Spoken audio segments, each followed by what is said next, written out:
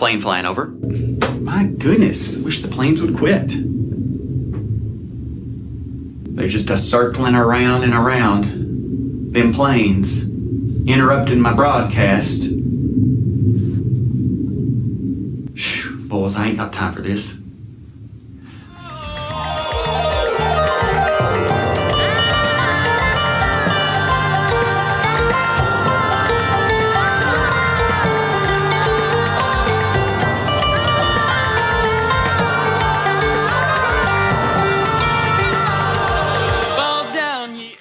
Hey folks, Graham Sparkman with Graham Sparkman Music Production. It's time for a big music update. Most of you have probably been thinking or wondering, where in the world have I been? I've not been posting anything. I've not been coming out with any new music. At first I thought I was going to do several updates and postings on like social media and such, but then I thought I'll just try to consolidate all of that information into a short YouTube video. Plus, it gives you the benefit of actually hearing some sneak peeks into some of these projects that I'm currently working on. So if you go back a few months, you probably remember I came out with my children's jazz album, which if you've got kids and you're interested in hearing that album, I'll provide some links below.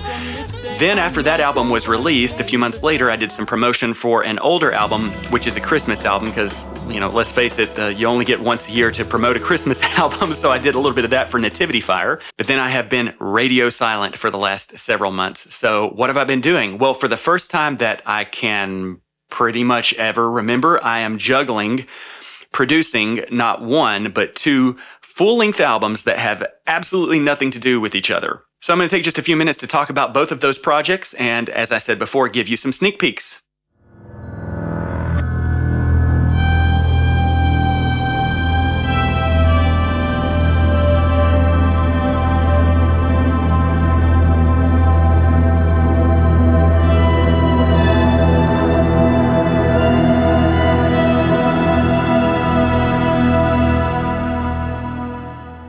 Project number one is generically being referred to at the moment as the Ambient Project. Obviously, that's not going to be the title of the album when it gets released, so I try to let albums name themselves. I know that seems a little bit weird, but as the songs begin to take shape and the album itself begins to take structure, especially on a full-length album, the course of the album can change, and that can ultimately affect the title. So I usually put a placeholder title, and it's usually very generic in the beginning, and that obviously gets changed at the time of the release.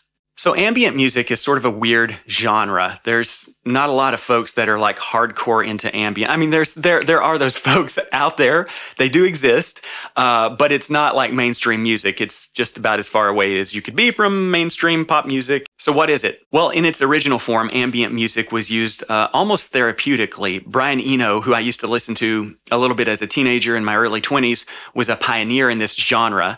And it was used in a tranquil way to relax people that may have anxiety. I think it was even used maybe in airports, in the overhead playback systems of airports, to kind of create a calming atmosphere. And that really is the target end goal of ambient music, is to create an atmosphere around the listener. As ambient music evolved, there's sort of different sub-genres within ambient music. You have, as I said before, tranquil ambient music meant to be very relaxing and soothing. And then you have dark ambient music, which can be haunting and cinematic. I've currently got about 4 songs tracked for this album in rough stages of various stages of completion. But let me tell y'all, I have been having an absolute blast with this project. It's tapping into a creative part of my brain that is on a deeper level than maybe any other project. I'll try to explain a little bit of this. So sometimes I wake up in the middle of the night to pee, and I can't go back to sleep, and I'm sort of between dreams. And it's usually in these moments that I take time to pray, or I'm having some sort of creative idea, and I remember it in the morning, and then I run into my studio after I drop my kids off at school and try to execute that idea. Several weeks ago, I had this idea to go back through VHS tapes of when I was growing up and listen for sounds on those tapes that were captured that weren't necessarily intended to be recorded. So maybe between dialogue or when people were talking on the tape, there may have been some kind of background noise going on that could be worked into the context of this ambient project. So is ambient music just a random collection of sounds that are woven together? Maybe in the beginning stages, it seems to be that way. But when does it go from becoming just a collection of instrumental sounds to a song? Because let's face it, there's an absence of structure in ambient music. There's no or very little percussive elements. There is, in most cases, an absence of melody and even harmony. So when does it make that transition? When the sounds are greater than the sum of their parts and they're woven together in such a way to where, once again, it creates an atmosphere that transports the listener to another place, so to speak. Then you know it's effectively made that leap from just being a random collection of sounds to a song. So as I said, I woke up in the middle of the night, and I remember when I was a kid playing around the transmitter building. See, we lived up on top of this mountain called Town Mountain in Hazard, Kentucky. And at the tip top of that mountain was a radio transmitter building and a radio tower for the AM station WKIC at the time, where the broadcast signal went out. When the transmitter building was in operation, it would put off a buzzing sound because all of the equipment on the inside of that transmitter building, when it was working, made a sound. It was zzz. So I remember on a random Saturday, I had all my friends over and I told them to bring all their ninja garb over to my place.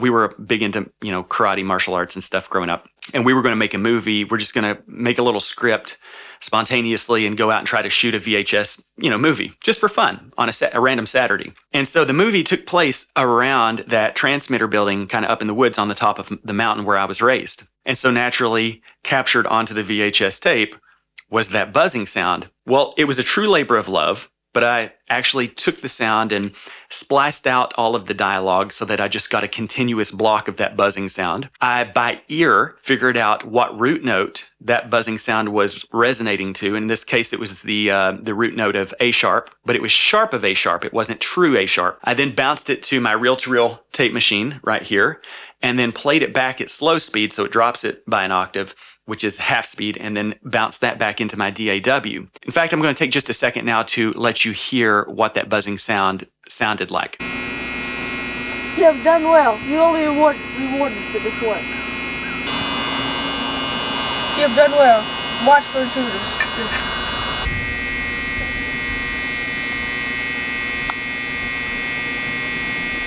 So once it's back into my DAW, I kind of did a little tuning on it to put it very true to A sharp, spot on. And from there, I could use it like a drone to sing vocal parts on top of. And I don't know if you remember a few weeks ago, I posted a little video. I'm going to show that again right now.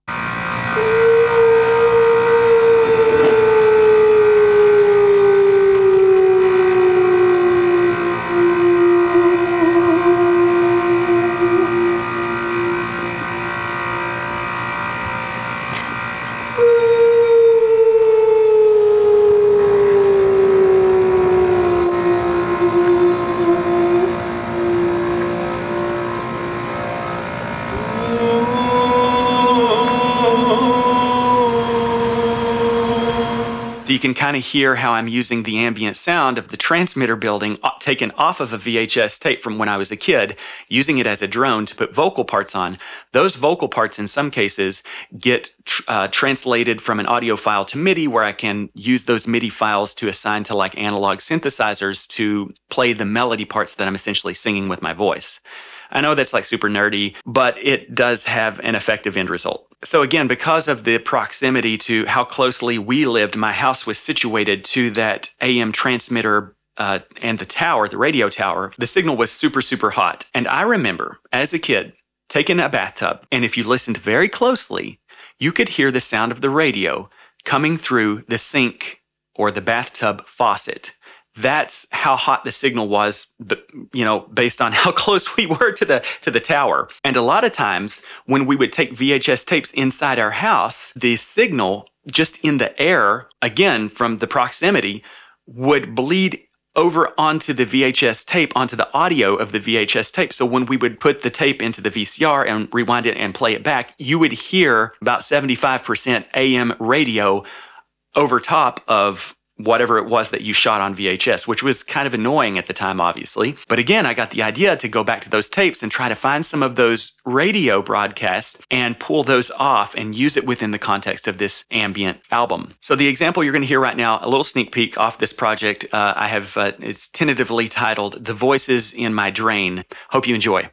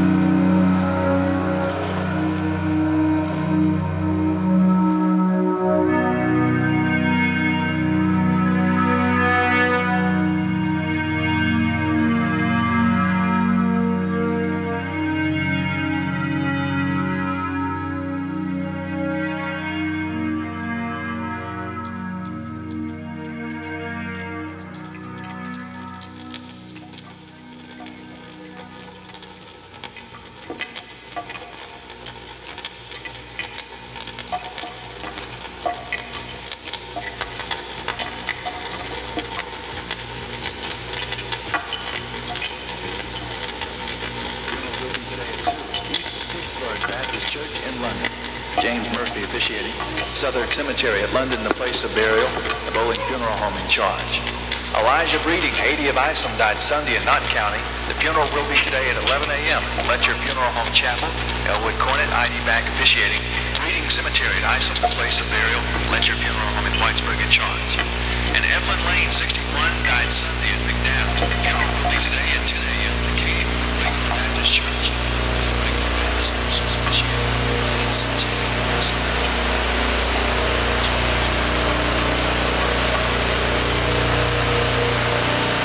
And we'll have to ignore the voices in the background.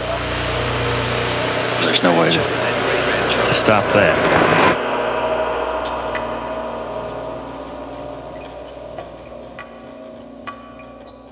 Project number 2. So let's go back a couple of years. I wanted to do a follow-up sequel album to my Christmas project titled Nativity Fire, but I wanted this sequel album to focus on the themes of Pascha. Now, Pascha is the Eastern Christian word for Easter. It basically means the same thing as Easter. It's just a different word. It actually comes from a transliteration of the word Passover in the Hebrew, which I think is like Pasa.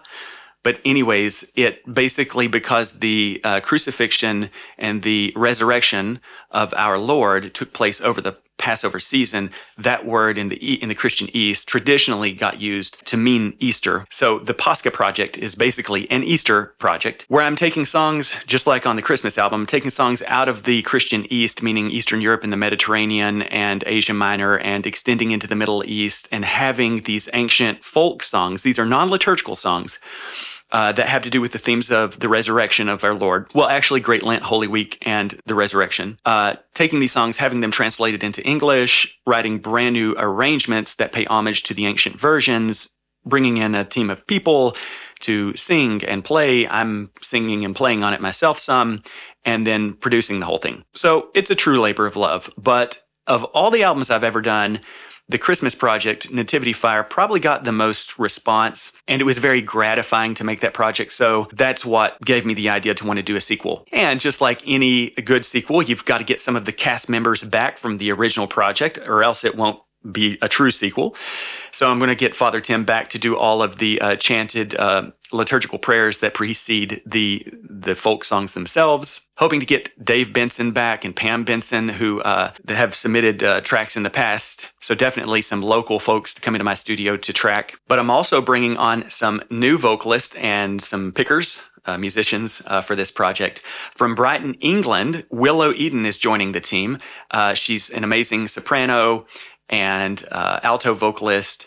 She's got background in classical music as well as folk music, and she's already submitted some tracks, obviously working remotely with a lot of these folks. And from Israel, Nadav Isach has submitted tracks for an instrument called a kanun. These instruments look a lot like a hammer dulcimer, but instead of striking the strings with mallets, you actually pluck the strings with metal finger picks. And they're played all over the Middle East, especially in Turkey, Greece, parts of the Mediterranean, North Africa, Egypt.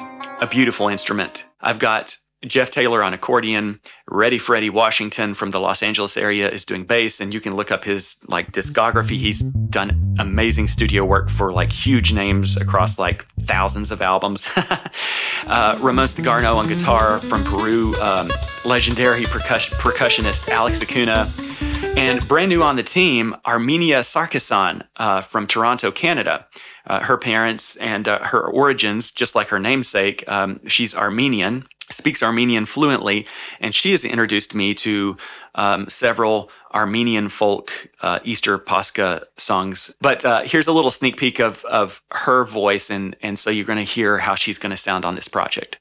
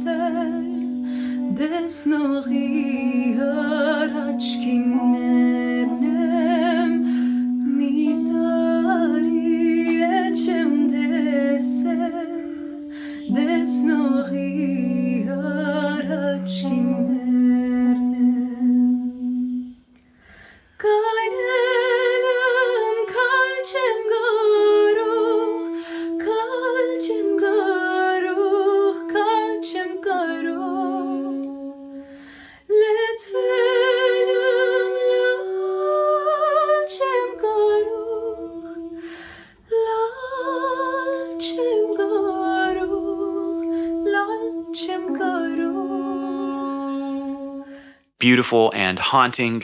So the very first song is nearing completion. It's a Serbian folk song that I started nearly 2 years ago. I actually started this whole Pascha project back when the pandemic was first coming crashing down. I couldn't really have folks into my studio because of all the lockdowns, so this project went on hold. And then I thought to myself, what project could I work on that where I could do it entirely working remotely with folks, remote collaboration? And that's when I started working on my children's jazz album. But once that was completed, just now rolling back over to the Pascha project. So I'm going to take just a second here so you can hear just a sneak peek of the Serbian song, Glory Be to You, O Lord.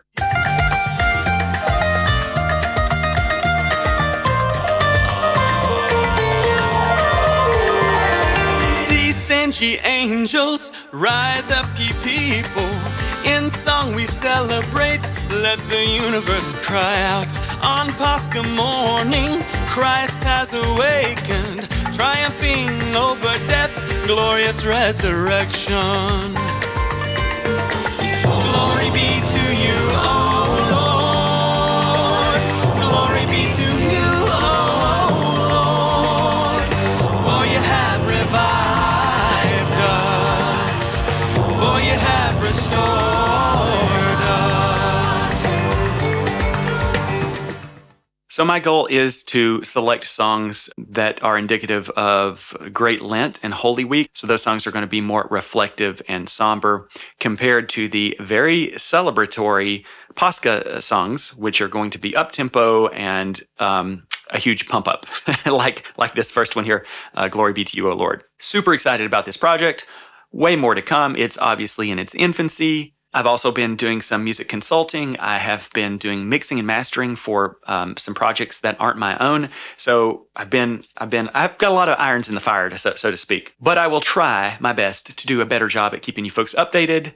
Stay tuned for more music. Until then, this is Graham Sparkman with Graham Sparkman Music Production signing off. Hello. No one is available to take your call. Please leave a message after the tone.